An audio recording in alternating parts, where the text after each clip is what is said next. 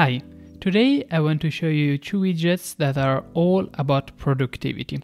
Well, in the past years, I used to have a top panel with centered three applets. The first one was the event calendar, which I've showed you last week. The second one was the to-do list, which is this one. And it looks like a simple to-do list. And by the way, this is by Zayran again. But it's actually really powerful. First of all, we can actually organize our to-dos in like this, using tab to make the to-do list switch a bit to the right. And this way we can actually drag and drop them for them to create like categories and so on.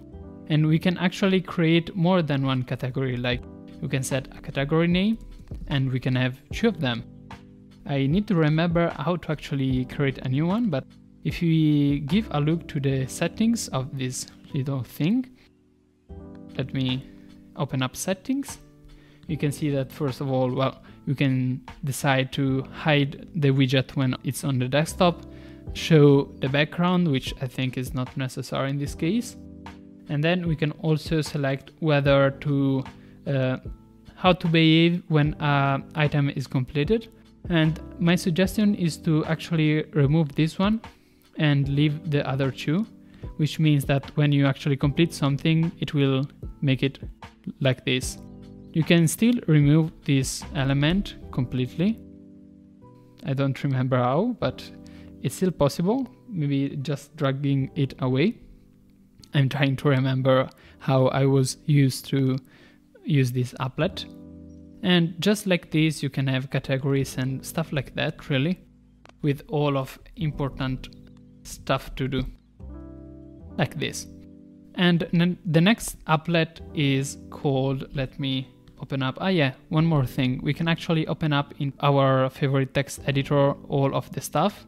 For some reason right now it won't do it, but there's a local file which you can check out in order to do that. Kate is crashing. Thank you, Kate. Whereas the second widget is called the tomato. Sorry, the focus. Okay, it's called focus. I remember the tagline, which is Pomodoro timer, which of course I translated to tomato. That is Pomodoro in Italian.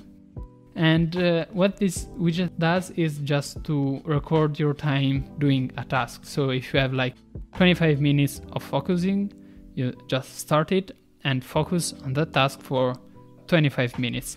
I've actually set up mine for 90 minutes, which is maybe a bit too much for a focus session, but I actually have a list of things to do, and each element to do actually has in brackets like 25 minutes. And that's the time I'm going to dedicate to it. So I've got something like KDE video about productivity, which is, I think I set it to 20 minutes. So I have 20 minutes to do this video. And usually I right click this one, configure focus, and then here set up the timer that's in the bracket, so 20 minutes. And then I'll pop up and start it. And I can see right in the panel, anywhere, any desktop that I'm in, I can see that this dark highlight is going to become progressively, well, it's a timer, so let me set something very small so you can actually see it. Let's make 1 minute and stop and start. And you will be able to see that it's actually counting down, so I can visually see how much time I have left for my task. So I can see, oh, half of the time is already spent, so I better speed up or something like that. And it actually helps me keep focus on what I'm doing. And when the focus session is finished, I can, skip to the pause like this, and I have a 5-minute short break where I can do anything. Usually watch chess videos on YouTube because, yeah.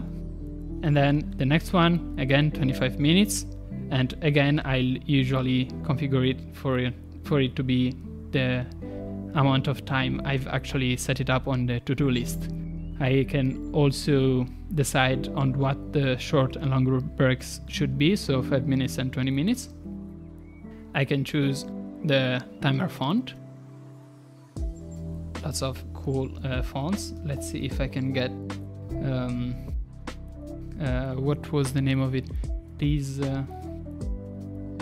okay, I have too many fonts to actually be able to go through them and find the one I'm looking for. So let's go for the default one. And I can also choose a notification sound for when I started, for when it's ended, and I can also choose scripts to run, such as, I don't know, extend, rotate, to rotate the screen something. I don't remember the exact command for no reason at all, but I mean that's the whole point. It's completely customizable, which means that you can do pretty much anything with it.